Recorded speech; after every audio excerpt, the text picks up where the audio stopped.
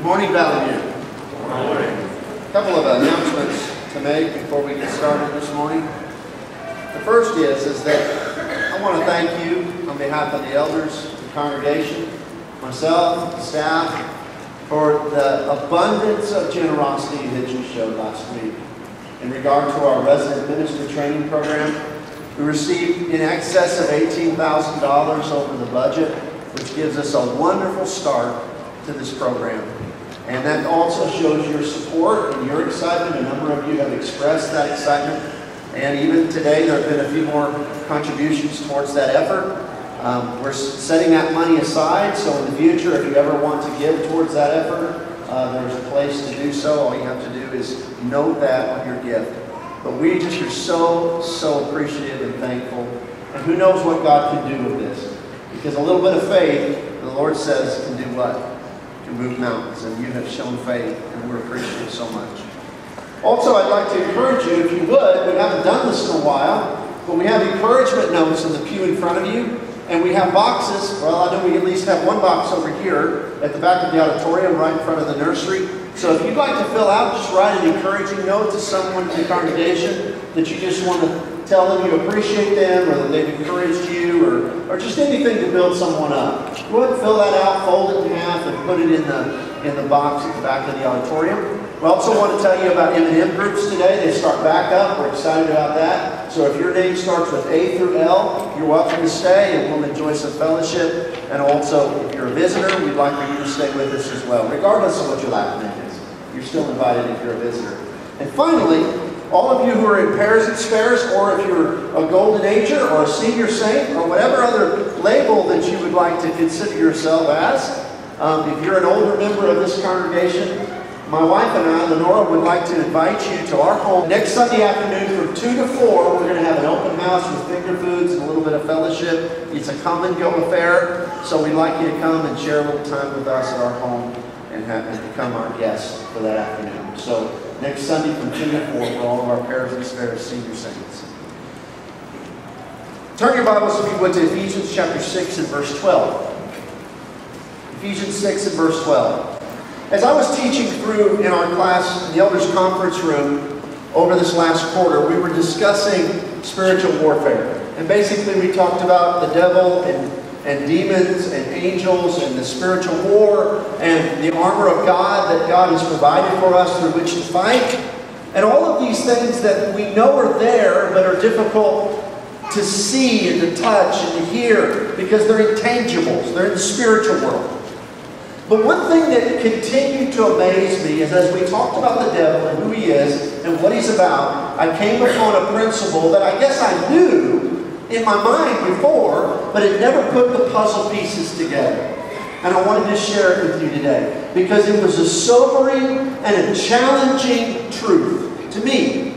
And it caused me to have to do a little repentance in my own life and to decide to do different and to try to be more like Christ in this way.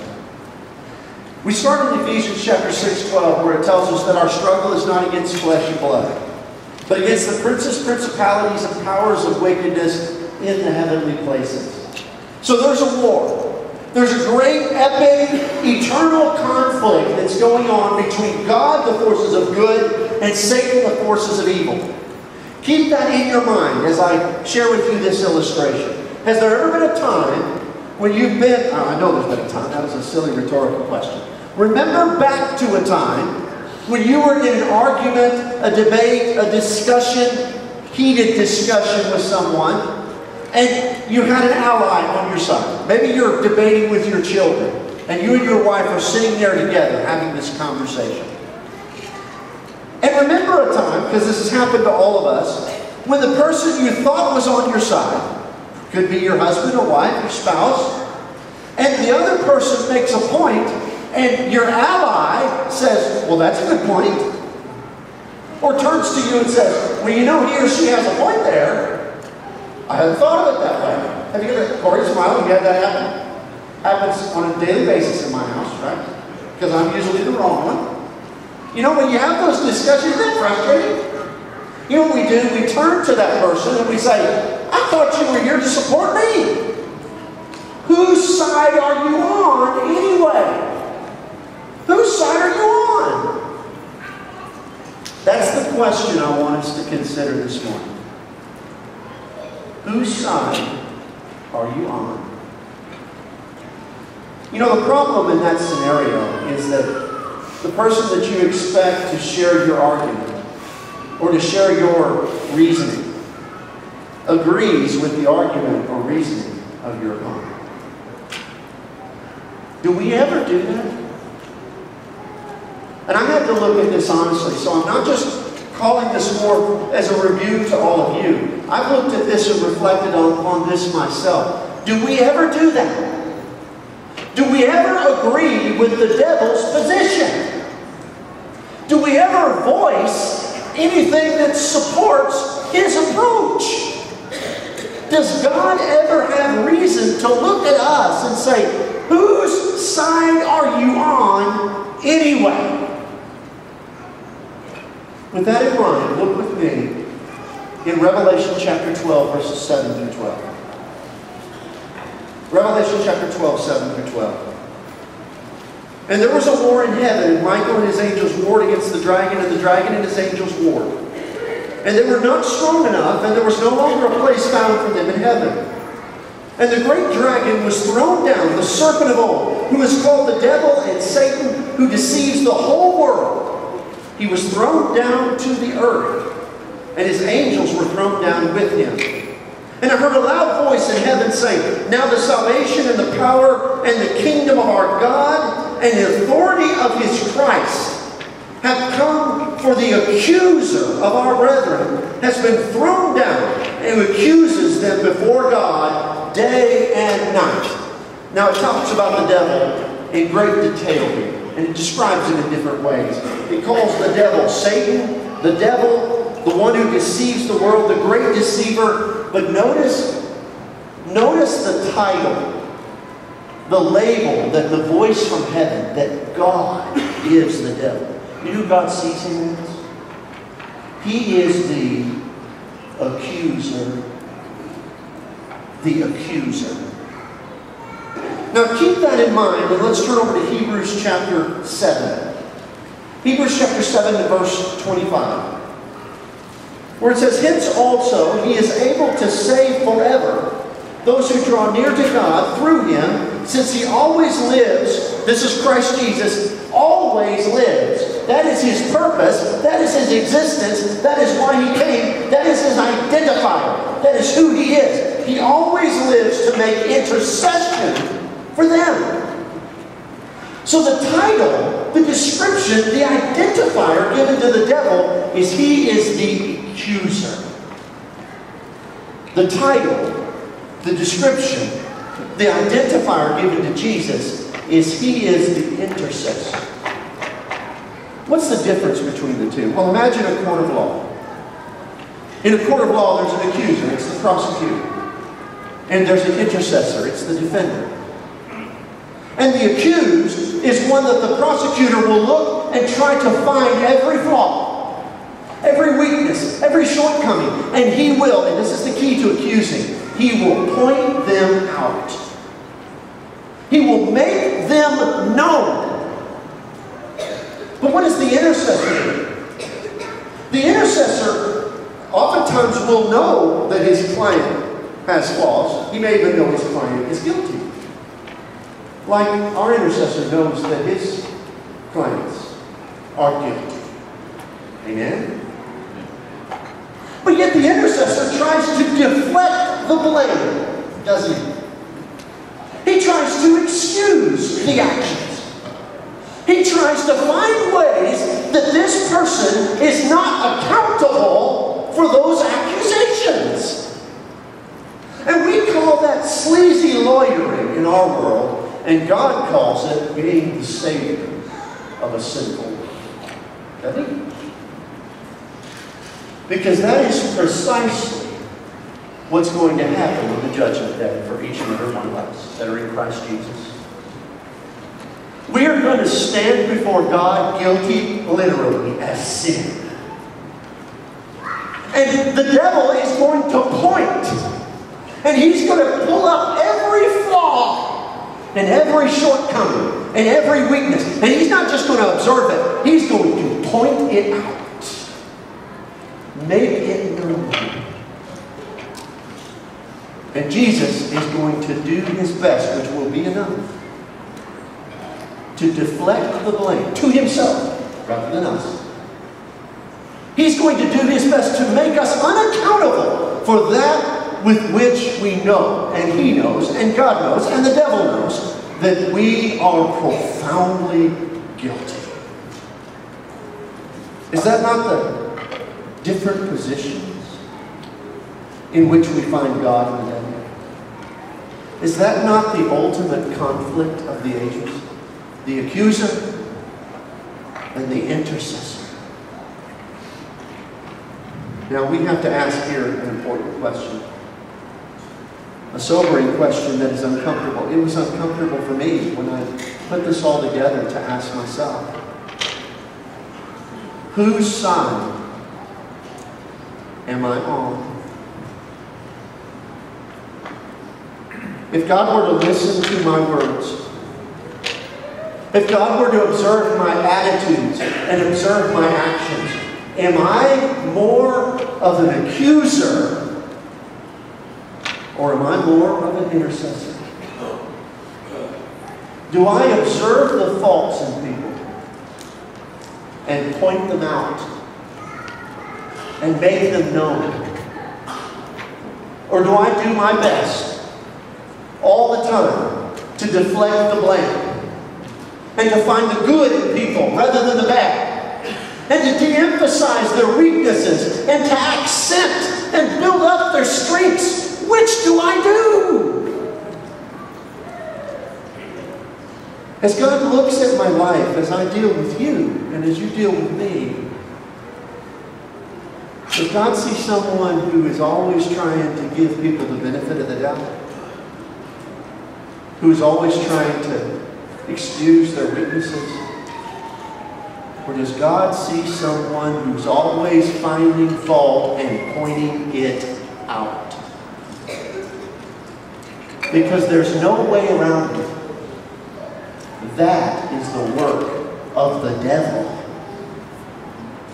That's who and what he is. That's what he does. And if I find myself in that role, it's entirely believable that God would turn to me and say, whose side are you on? Whose side are you on? Because that's the devil's argument. That's the devil's reasoning. That's what the devil does. That's not what Jesus is. That's not what Jesus does. You see, as we ask this question, we have to ask, whose work are we doing? What attitude are we living? What do our actions reveal about our heart in which we'd like to be more like? You see, who we follow is an issue of our lifestyle, not our labels. It's not about the name that we wear when we say, I'm a Christian, therefore I'm identified with Christ. It's not about the name on the door of the building that we attend once or twice or even 3 times a week. It's about what we do and how we act. And do our actions reflect that of an intercessor or that of an accuser? Accusation comes so naturally to us. All of us are critics in our hearts. Don't we find little things that annoy us that we point out to ourselves or that we see? Well, we can't really fight that reality, but what we can do is stop the second process of being an accuser. We might note it in our mind, but we don't have to reveal it. We don't have to point it out. See, God knows all of our weaknesses. He knows them better than we do. The difference between him and the devil is he doesn't point it out. He doesn't make note of it. He doesn't reveal it, bring it to the surface. Accusation comes naturally, but our job is to intercede. That's what this text in 1 Timothy 2 is about today. When it talks about, from Paul's perspective, what Timothy is to do and to be, when he says in verse 1 that was read for us a moment ago, first of all, then I urge you that entreaties and prayers and petitions and thanksgiving be made on behalf of all men. He says, I want you to go to the throne of God and I want you to intercede. Wouldn't it be wonderful if the first thing we did when we saw something that was a weakness in another brother is we prayed and brought it up to God rather than bringing it up to them or to others? That's what it means to intercede. To ask God, Lord, I know this brother has this weakness, but help him, Lord. Lord, bless him. Help him to change. Help him to do better. That's who we need to point it out to. But yet it's so easy to point it out and be an accuser rather than one who gives intercession. You see, I read a man one time who was being criticized by a sister in the church. And his response to her was profound. She was pointing out this. And his response, rather than to defend his actions or to try to deflect the blame, he said, well, if what you say is true, sister, I beg you, pray for me. Pray for me. Have you been praying for me? To which she was stumped. I have no response. You see, the Chinese proverb is abundantly true. Let the man who says it cannot be done not disturb the man doing it. How profound is that?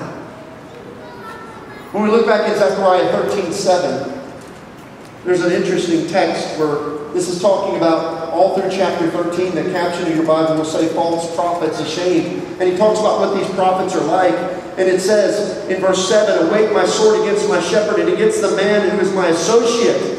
In verse 6, he says, I was wounded in the house of my friends. He's talking about being accused, even from those who are supposed to be our intercessors. Imagine you're in that court of law, and you've been accused, and the prosecutor is saying he's guilty, and your defense attorney is saying he's guilty. What would you do?